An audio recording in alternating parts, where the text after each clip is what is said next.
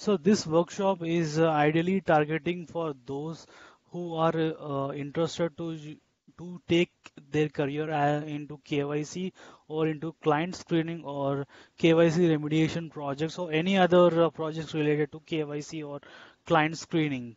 So before we get into the uh, workshop, this is a basic rules to follow us to have an effective and interactive workshops before we get into our main objective. So could you please just go through it? And these are the basic rules. Just whenever we are interacting or presenting anything, please please put your mobiles on silent. And if you have any queries, please wait for your turn.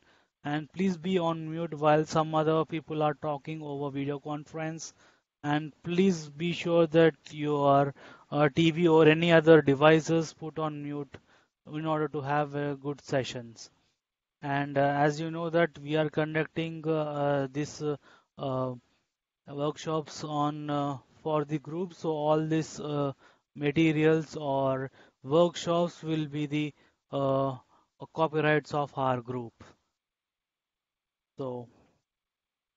So let us just kickstart our workshop. So this is a workshop for known as KYC for beginners. So what we will talk about in this presentation is in your screen, on your screen. So we will talk about what is KYC and who all our customers will accept as our customer, and what are the objectives and purpose of KYC, and steps in order to know our client, and why we need to perform KYC, and the basic terms. Although maybe some people are very familiar, but for the benefit of people who are very new to this, we will just uh, talk about what is a risk-based approach, due diligence, what is the meaning of beneficial owners, and what we have understanding on controlling parties, or also known as related parties, and what is the meaning of screening. So just let's start our with the basic definition of KYC. So can anyone tell me what is KYC, and what is KYC is all about?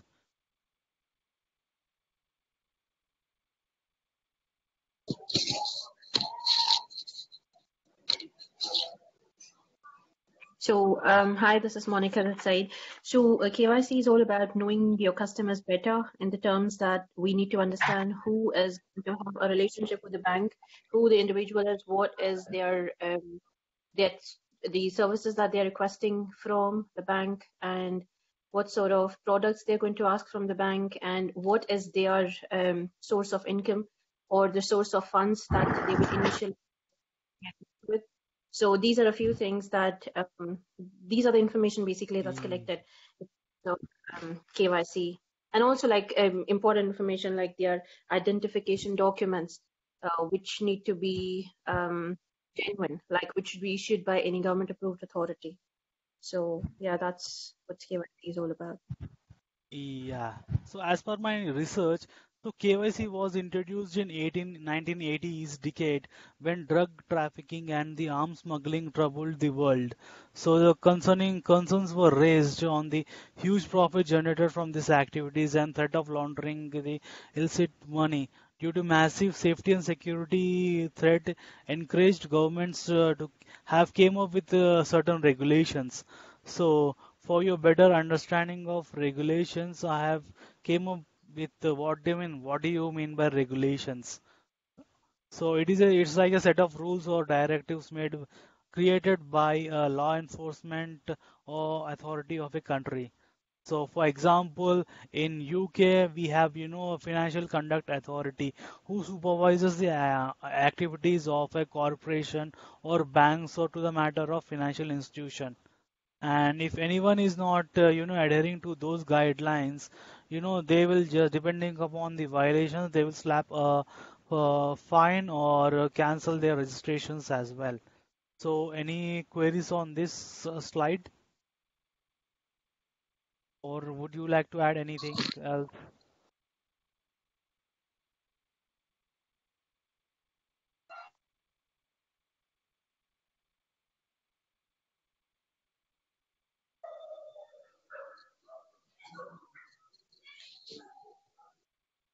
Okay, we will just move to the next slide. So this slide talks about, what is KYC.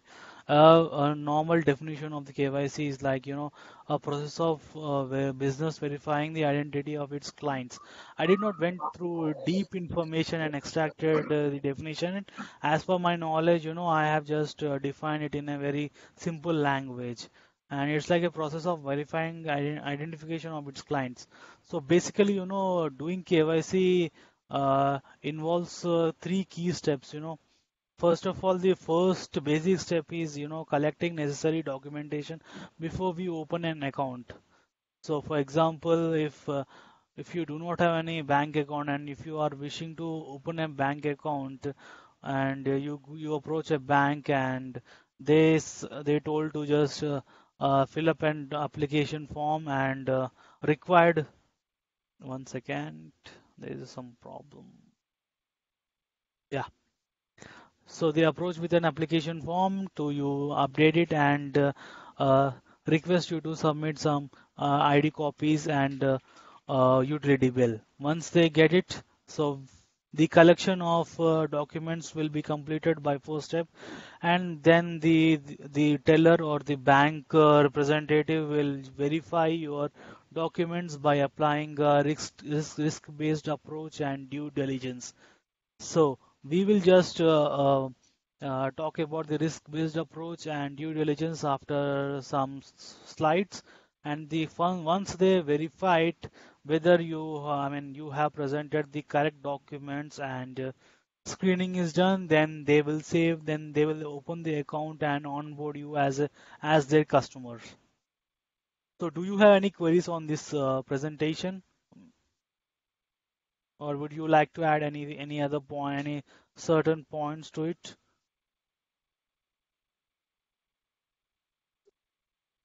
Okay, so we will move to the next slide. So basically, we generally we were talking about a lot about what is know your customer, who is a customer actually. So a customer may be a natural person or any other legal entity who are registered with the regulators. They are known as a customer, a genuine customer. So it may be a natural person, a maybe entity or a trust or a partnership firm or any other entity type. So you should not open an account for a prospective or a customer until we have completed his prescribed due diligence. So in order to know our customer, we must know our KYC policy. So as you know that every bank has their own policies and procedures in place. So it might differ from one bank to another bank. So we must obtain identifying information on all the person's name on the account and establish their customer profiles at the beginning of an account's relationship. So so in order to understand, I gave just a basic example. Just we were talking about, if a husband and wife wants to open an account together, known as joint account, so we must collect identification information for both the individuals. So it's not like, only one individual, only husband identification proof, I mean, proof of ID and address proof are enough to open an account. If account is opening as a joint, so we must collect proof of ID and a valid address proof for both of the account holders. So do you have any queries or would you like to add any other points to it? Okay, we will move to the next slide. So it basically talks about objective of effective KYC policy. The objective of KYC guideline is to prevent banks from being misused intentionally or unintentionally by criminal elements for money laundering activities. So as you know that no one, I mean, no criminals and all other anyone who has criminal record can't open a bank account. So there must be effective KYC policies and procedures in place with financial institution or a bank uh, to just to not to allow any other person who have criminal background or who uses the services of the bank to support money laundering or terrorist financing. So we must be alert during the account opening process to any suspicious activity. You must report any such activity to your supervisors or compliance officers to the matter.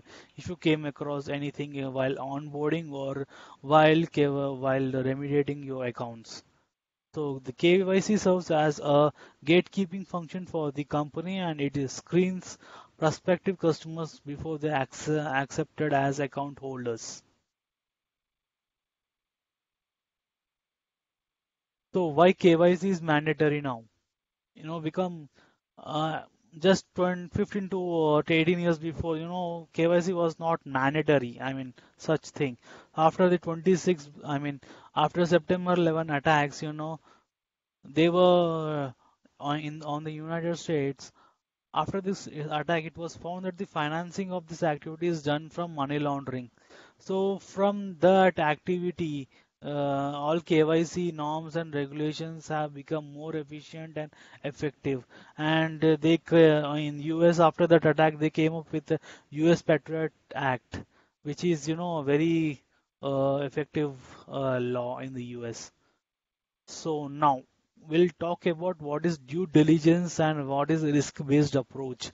Can anyone throw some light on it before we just discuss it?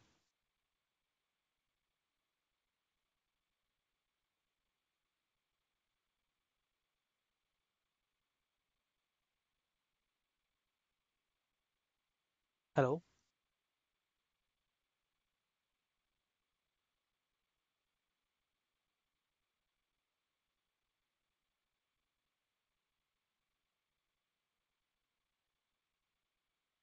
Okay, so I'll just go through it. So due diligence is a method which involves some steps by financial institutions to avoid committing an offense or any breach. It also involves performing a risk-based approach. As I told you, every bank must have a effective KYC policy. So they will have a due diligence approach and a risk-based approach before they onboard any client. So it contains any steps such as verifying the ID copies. For example, if you submit any ID copies and proof of bill, it must be a latest proof of bill, not any utility bill which is very old, and proof of ID must not expired. So you must have a valid proof of ID. So and also before you onboard any before a customer is onboarded, they will screen your names, account holder names in their tools. So we'll talk about screening in the next slide. So risk-based approach. What is risk-based approach? Is a process that allows you to identify potential high risk of money laundering or and terrorist financing and develop strategies to mitigate them. So, in order to understand due diligence and risk-based approach, I gave just a simple example to understand in a layman's approach. So, let us take the same example where where client is willing to open a joint account with his wife as a secondary owner at a bank in USA, and then client approaches a bank, and the teller of the bank give an application along with along with the document requested to him. So the customer, fill up the documents and uh, submit the requested proof of ID to the teller.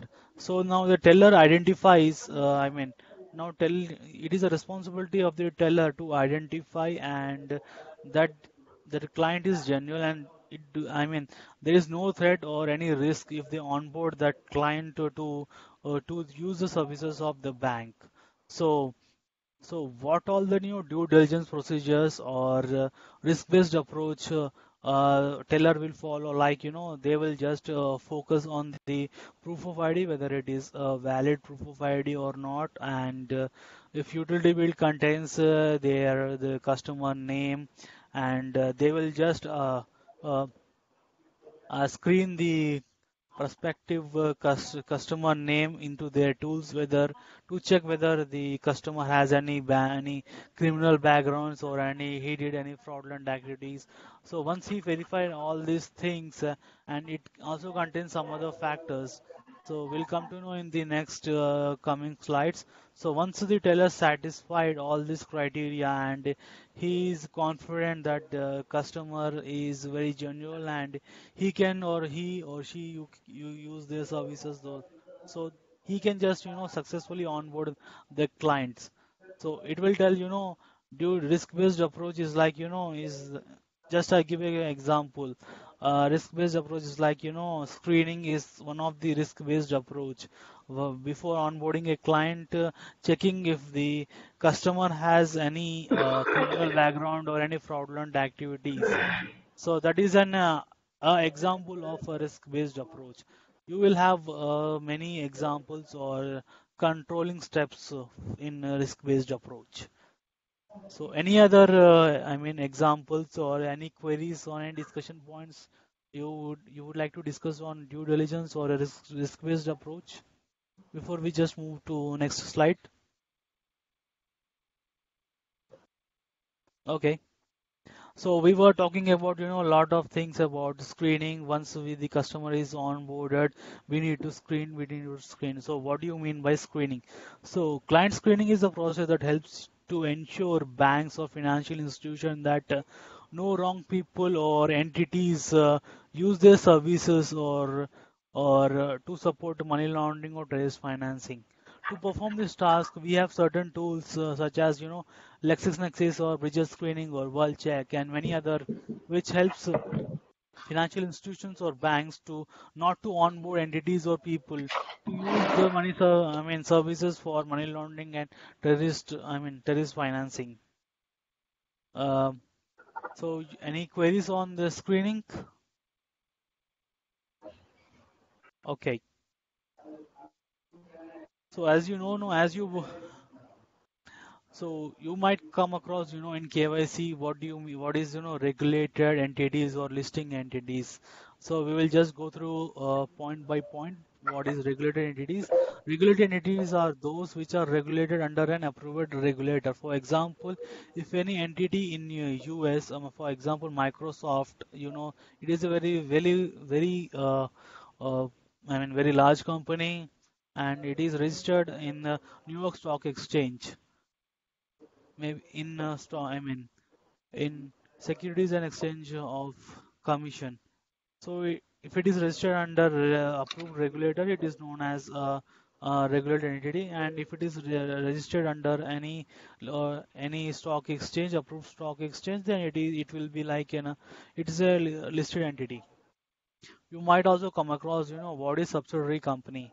So for example, if a subsidiary company, if Microsoft and Google are both are companies, and Microsoft is holding 100% in Google. So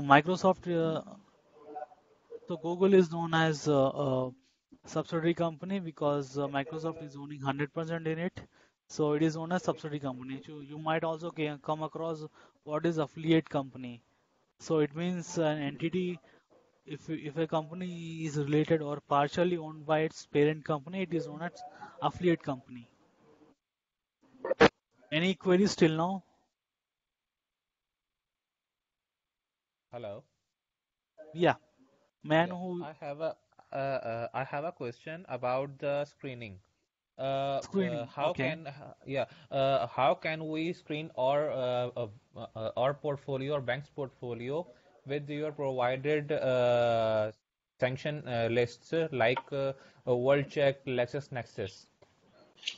So yeah, Because I think this is a very hectic process and it must not be possible to do manually.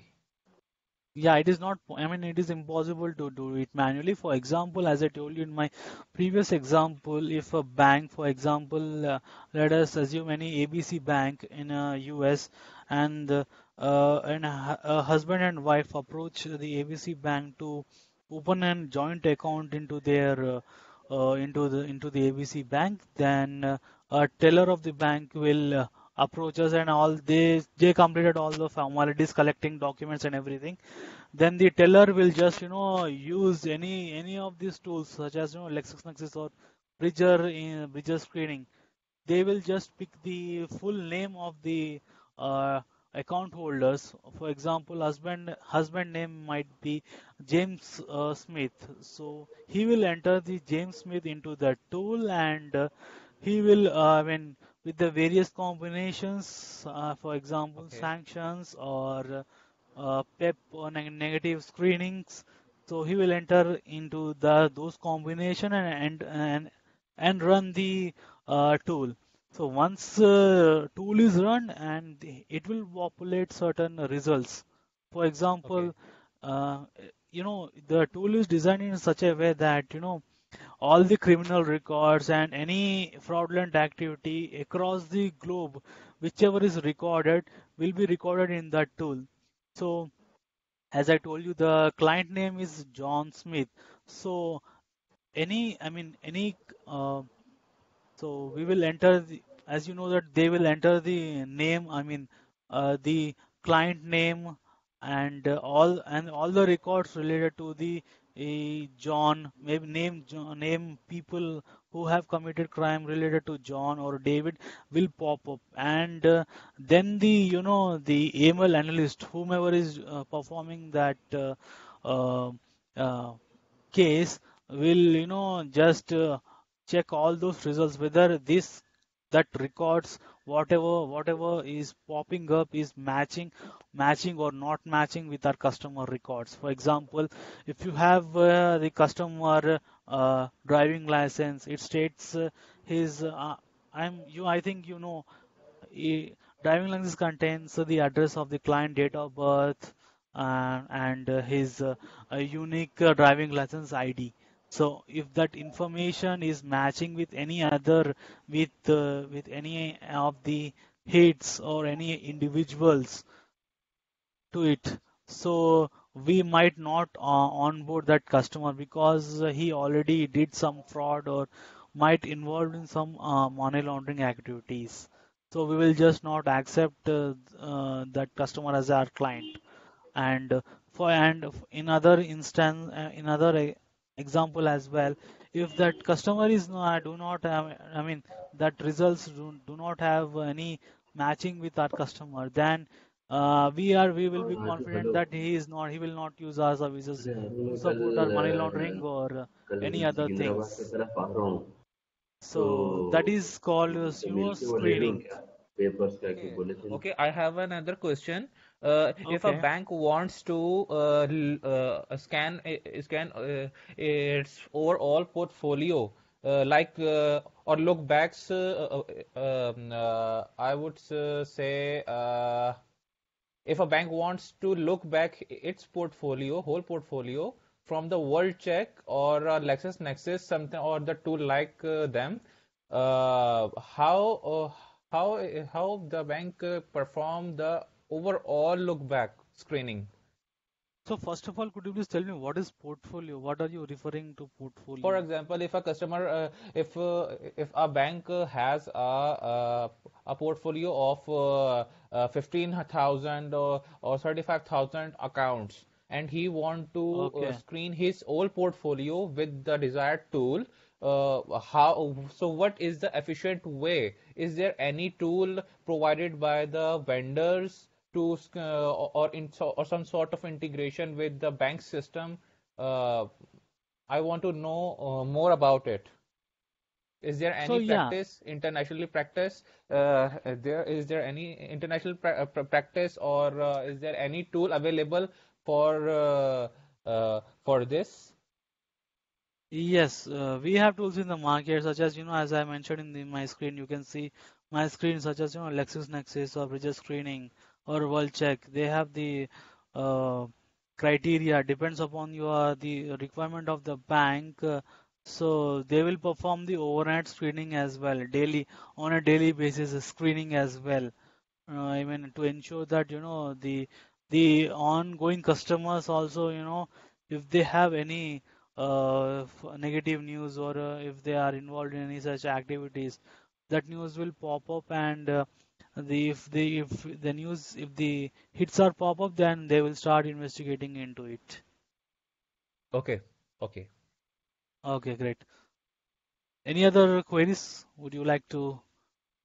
I have some queries, but I think we should move on. I will ask later. Okay, okay, great.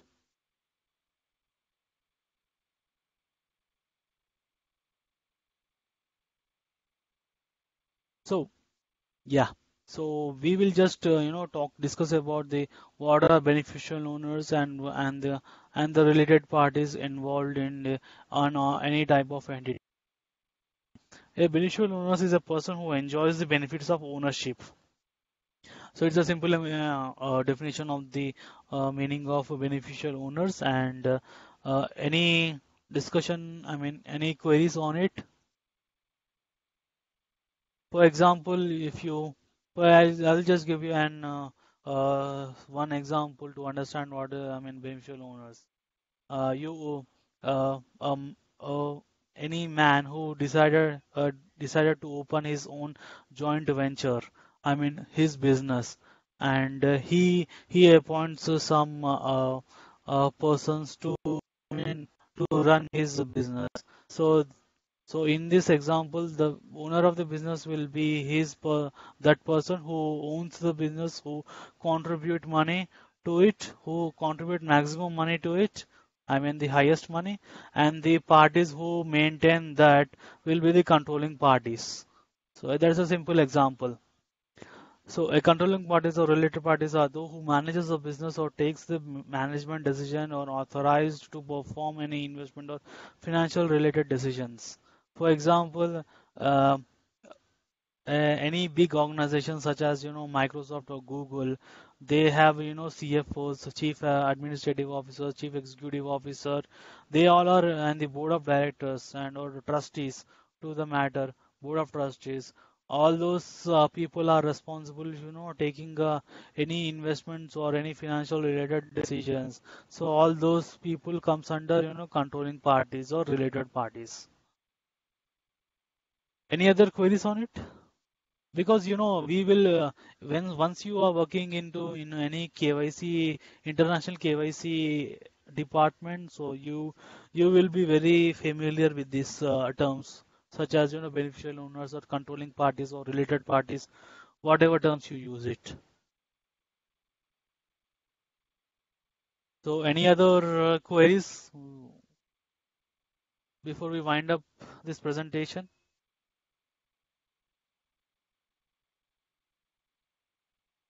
So if you have any feedbacks or suggestions, or if you want to hear it in the next our KYC basic workshop, in the next workshop, please feel free to write to on this email ID. I will be happy to discuss those points in our next workshop. So the next workshop, in the next workshop, we will discuss about how do we what all the documents for each entity type the it demands, and what are the mitigating points, and what are I mean what all the entity types, and we'll discuss about their document requirements. Okay. Hello. Yeah, Yeah. It would be great if you will discuss about the fuzzy match screening also in next workshop. sure, sure. Okay. Thank you.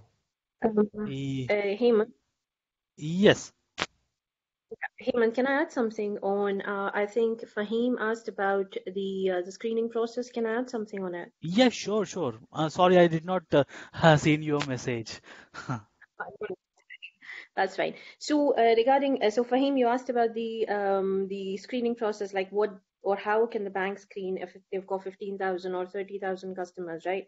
So usually what the process is, usually the vendor would be involved, or they could buy softwares from outside, or they could build up an internal software in collaboration with the IT department, which is working for the bank. they would develop those softwares which would pull out information from the core banking systems. So, for example, for retail banking customers, you've got your retail banking systems. Yeah, customers, you've got retail banking systems. For asset management customers, you've got your asset management systems. So, information, for example, the names, the date of birth, or citizenship and things like these, which can easily be pulled out from the core systems. Those information, they are matched against WorldCheck or any other like LexisNexis. So these informations are matched on a separate application, and then this application, which is built up, that produces some results, and then alerts are generated, which are known as hits. They could be false positives, they could be true matches, or so decisions need to be taken on the number of alerts generated. So that's what happens, when the bank has to screen all the portfolio of their customers. So irrespective of which division the customers are onboarded onto, so they would just screen all of them, and alerts are produced. Then there's a team working there who works on these alerts, who make a decision on if they are false positives, which means false positive means that you see that the names are not a complete match.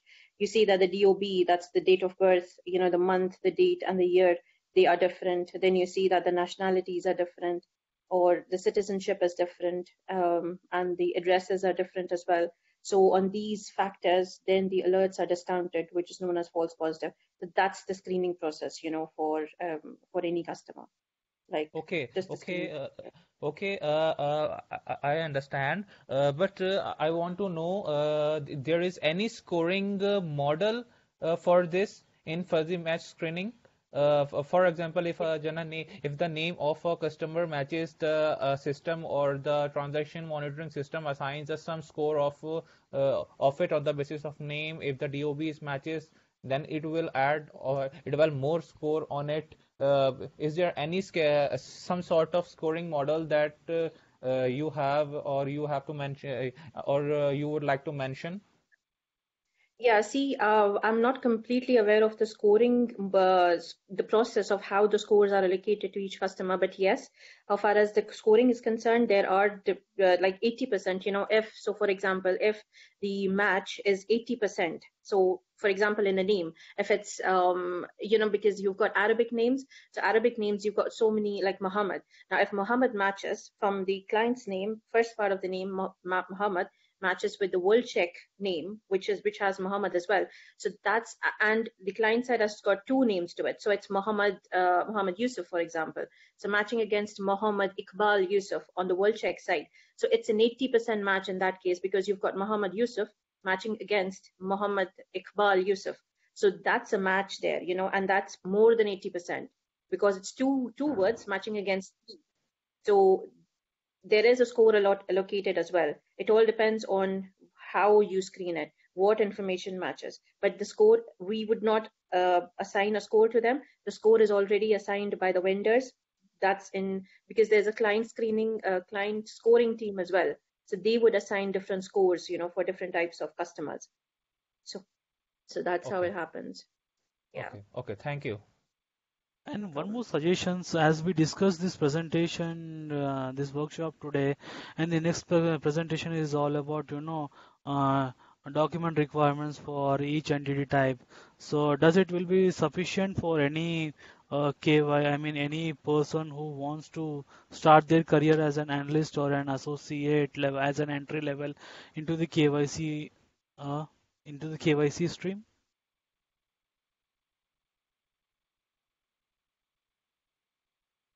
Well, Yeah, I need your thoughts on it.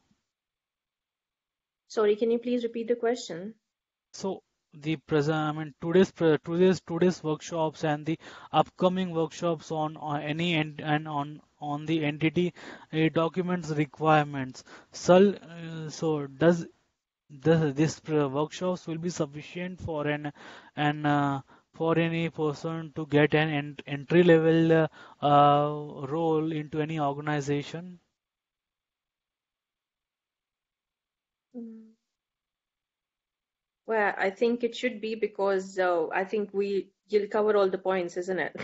Yeah, Like, because we covered from what is KYC, from there to screening, and the next workshop we will cover with all document requirements, with each document requirement, what is the purpose and the what information we will be looking into that document type. I think it will be sufficient to get an entry level job with these two workshops. Yeah. Okay, yeah. So if you have any other queries, please feel free to write to the email which I have mentioned in the earlier page, and or else you can just message me on WhatsApp. Thanks everyone for attending this workshop and have a nice weekend. I'll get back to you Yeah. with Thank you. more details in the next present for the next workshop with detail with time and details on it. Thank you so much. Thanks, Thank you. Heman. Thank Thank you. you. Thank you.